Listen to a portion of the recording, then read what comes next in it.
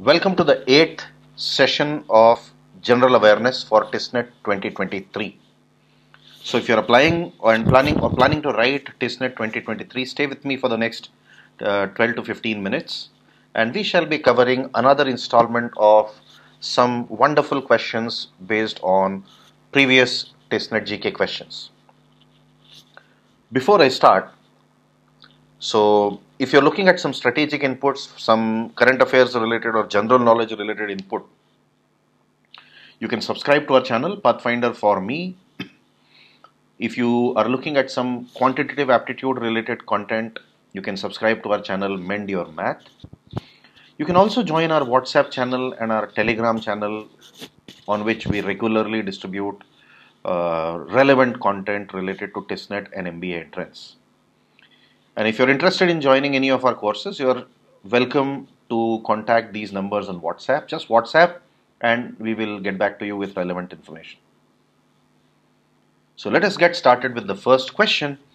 Which country has become the world's first country to approve Omicron vaccine? So as you all know, Omicron is a COVID-19 variant, and the first country which has approved an Omicron vaccine is United Kingdom. In fact, Omicron is another strain for COVID-19 virus, and this particular vaccine which United Kingdom has approved is valid for both the original variant as well as the Omicron variant, and hence this vaccine is known as a bivalent vaccine. It is approved by MHRA, Medicines and Healthcare Products and Regulatory Agency, made by the US drug maker Moderna. So, which country has become the world's first country to approve Omicron? The answer is United Kingdom. Next, who has won the Best Actress Award at IFFM 2022? So, your options are Alia Bhatt, Shefali Shah, Kareena Kapoor and Sakshi Tawar. The correct answer is Shefali Shah. So, she has received this award for her acting in Jalsa, and IFFM stands for Indian Film Festival of Melbourne. It is one of the largest film festivals outside India dedicated to performance in films in India. So as I told you, she won this award for her performance in Jalsa. The male actor who won the Best Actor award is Ranveer Singh for his role in 83, which has been based on India winning the 1983 Cricket World Cup. In fact, that was the first time India won that World Cup. Best Feature Film, this award was won by 83. This has been directed by Kabir Khan. Best Director Shujit Sarkar and Aparna Sen. And it is a Victoria State Government fund based in Melbourne. This basically promotes the Indian Film Festival of Melbourne. Next, under which section of IPC is sedition law presented? Your options are section 125, section 123, section 124 and section 126. So this law has been presented in section 124. For your information, for the first time sedition or the relevant section of sedition was drafted in the Government of India Act of 1890, and it was Lord Macaulay who included sedition. But what is sedition? Sedition is speaking in a way that causes hurt to the government, or speaking against the government, or making people hate the government or the established government of the day. So that is sedition. Let us have a look. So law used by any state to penalize people speaking in a way to make people hate or go against the government. मतलब government के against अगर लोगों को भड़का रहे हो तो यहाँ पे सेडिशन लॉ गवर्नमेंट यूज कर सकती है आपका ये काम बंद करवाने के लिए. Next, as I told you, Lord Macaulay drafted the Indian Penal Code, in which the section on sedition was included in 1890 as an offence under section 124A of the IPC. Now, earlier on, sedition law was basically used by the British government to control the actions of freedom fighters. And over a period of time, many people thought that this law had outlived its utility. मतलब कई लोगों ने सोचा कि ये law अब अपनी utility इसकी खत्म हो चुकी है इस लॉ की. So sedition law was used to crush violence, the voice of freedom fighters. In 1950s, some courts held the view that Section 124A was primarily a colonial tool and now it should be done away with. But in Kedarnath Singh versus State of Bihar, ये एक court में suit file हुआ था और उस particular suit में SC upheld the constitutional validity of sedition law, but it limited the scope of the law. So this was by Kedarnath Singh versus the State of Bihar. So you should know that some countries have now done away with the sedition, the section on sedition in their respective law. UK, Australia and Singapore. ये 3 ऐसे देश हैं जिन्होंने sedition law को पूरी तरह से हटा लिया है, जबकि अमेरिका में अभी भी ये लॉ लागू है. It is still applicable. Next question. The राष्ट्रीय कामधेनु आयोग was set up for.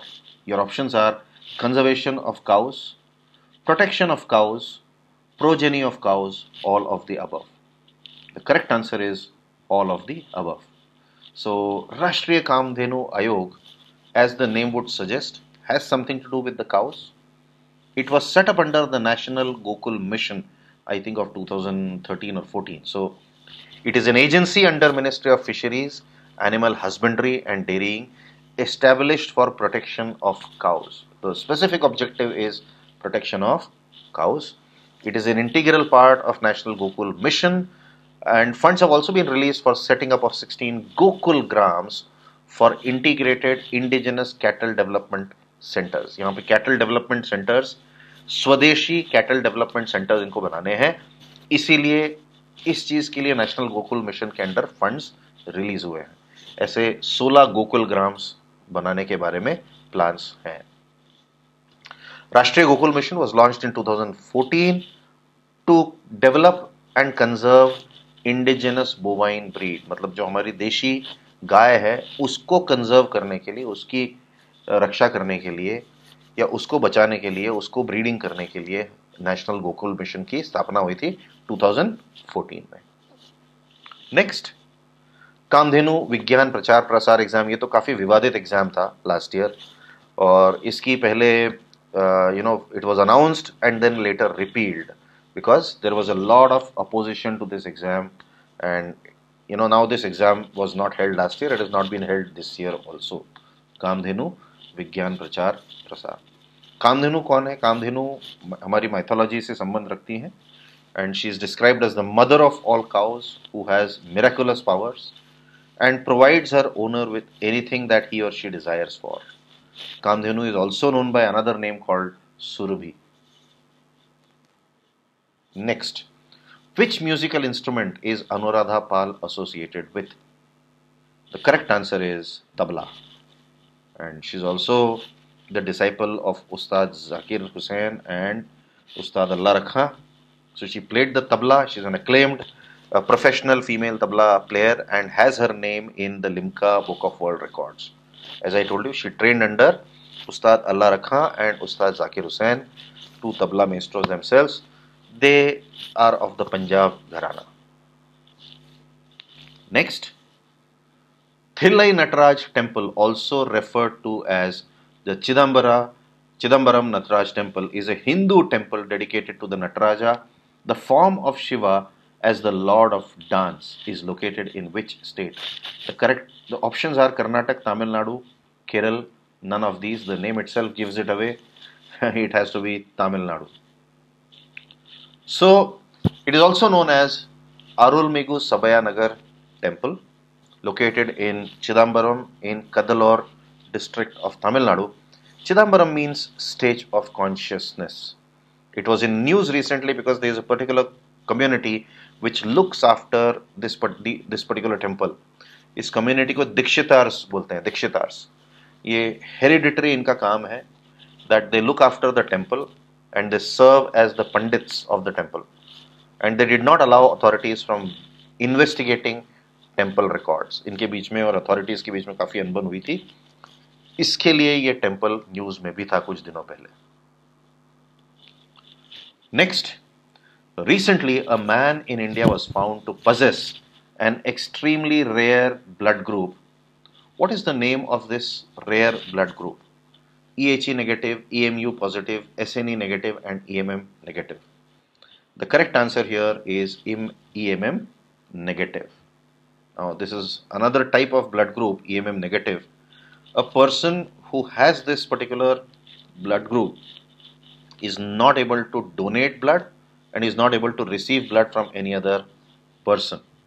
So, a 65-year-old man in Gujarat was found to have this particular blood group, EMM negative, recently, and it was detected in the Lok Samarpan Raktadan Kendra and Research Center based in Surat, Gujarat.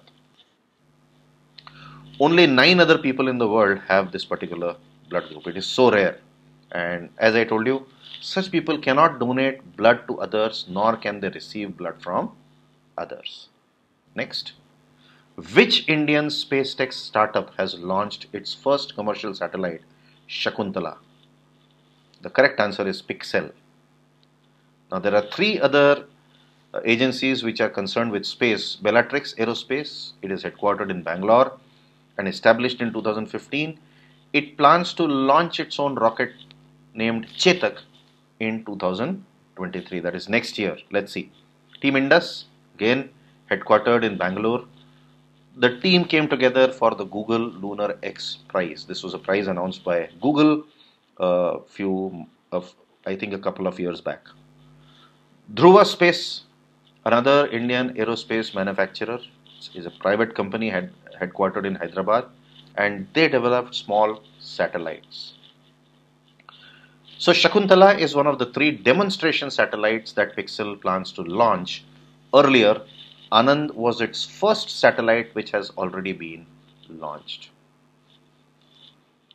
Next, which company launched Savdhan Rahe, Safe Rahe, a public awareness campaign on financial fraud risk? The correct answer is Bajaj Finserv. So it was launched by Bajaj Finserv, whose headquarter is in Pune, and the CEO of Bajaj Finserv is Sanjeev Bajaj. I'm sure all of you have heard about this name. Next, the renowned Kamakhya temple is situated in which state?